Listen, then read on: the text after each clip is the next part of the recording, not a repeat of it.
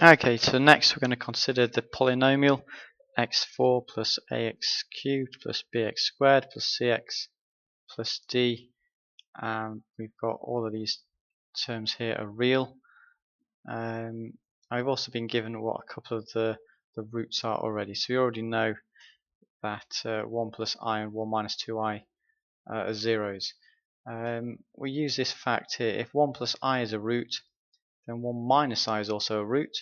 And if 1 minus 2i is a root, and 1 plus 2i is a root as well. So we've actually got all four of the roots already.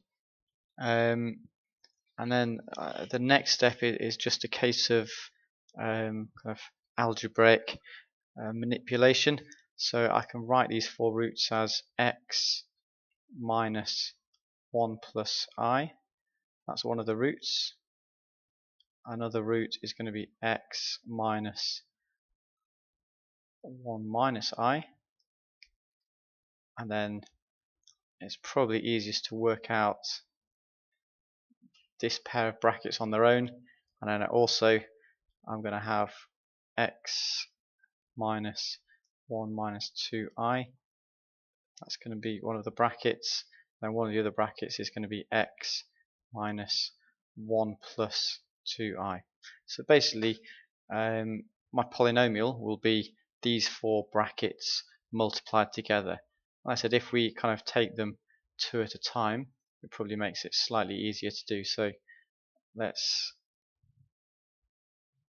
multiply out that first double bracket. If we do that, and I'll leave this for you to check, we should end up with x squared minus 2x plus 2. And if we end up with this one, we should end up with x squared minus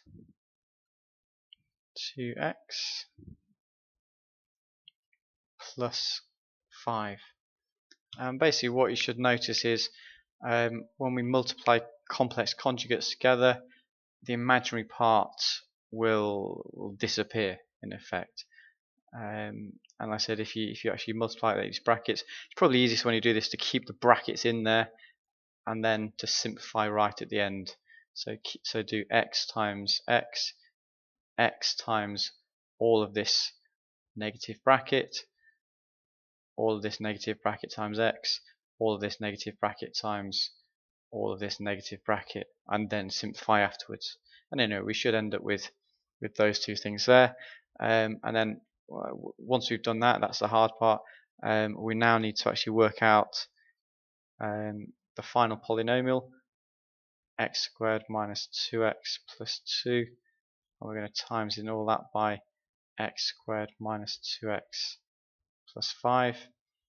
And if we again crunch through all the algebra, the final answer should be x4 minus 4x cubed plus 11x squared minus 14x plus 10.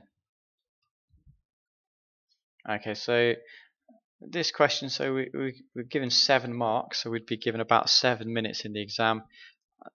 All they're really testing here is the knowledge, this fact here, that we know that if this is a root, then the complex conjugate is also a root. But the main thing that they're testing is really just, can we work with this kind of algebra? So just kind of crunching through quite a lot of algebraic manipulation.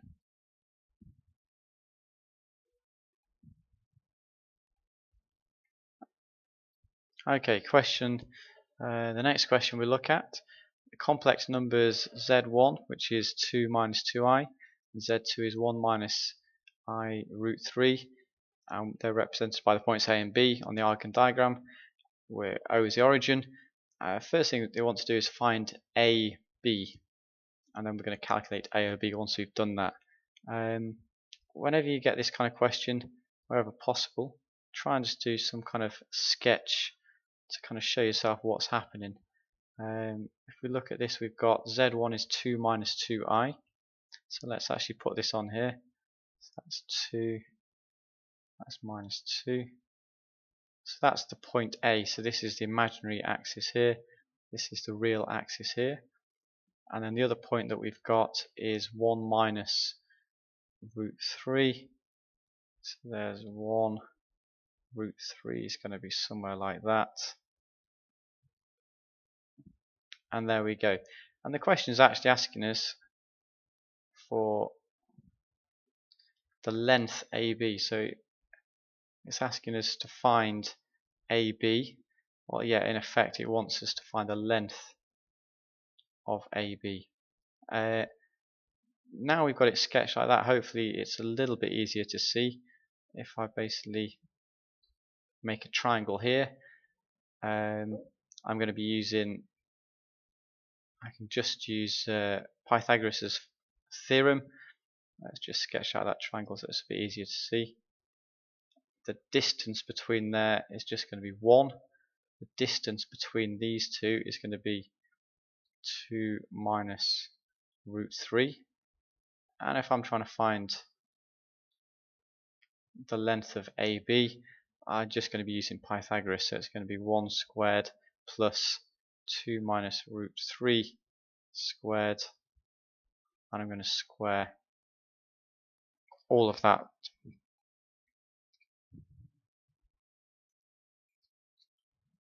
Okay, so if I simplified that, if I get rid of that squared bracket, I should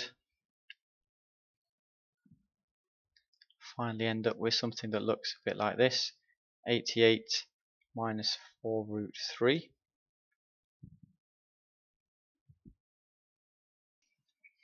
No, actually I shouldn't have an 88 there.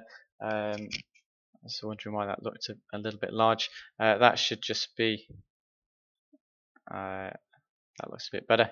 Yeah, it should be 8 minus 4 root 3. Simplifying those brackets out. Now I almost finished there, but it wants me to have an a on the outside and just the root 3 on the inside. Well, if I take out the factor of 4 in this, I'm going to have 4, and that's going to be 2 minus root 3. And then I can basically take this 4 outside, so in effect I'm going to have root 4 root 2 minus root 3. Okay, and then once I've got that, I can therefore simplify that to be AB equals 2 minus root 3. Okay, and there we go. So I think that the easiest way to tackle this question, like I said, is to kind of have a sketch and then kind of take it from there. Okay, the next part of the question, again, is probably easiest in terms of a sketch. Calculate AOB in terms of pi. Okay, so once again, probably start with this sketch here. Actually think about what this is going to be. Well, if this is theta, and there's going to be A here, and there's O, the origin.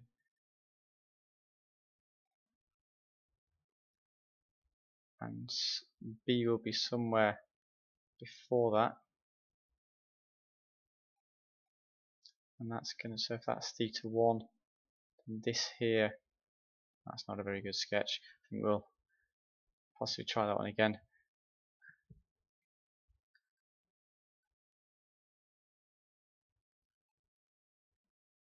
Okay, so this is A, B might be somewhere like that. That's, let's call that theta 2, and let's call that theta 1, and let's say that's 0. So basically the angle that it's asking us to find is AOB, Now the way we can do that is to find out this theta here and then take away this theta here. So if we do theta 1, take away theta 2, the bit that's left will be the angle between A, the origin, and B. Okay, so that's what we're going to have to try and find. So find out theta 1, find out theta 2, and so on. To do this, we're just going to convert from Cartesian into polar. So Z1, again, if we sketch our triangle, we've got, this is 2, and this is also 2,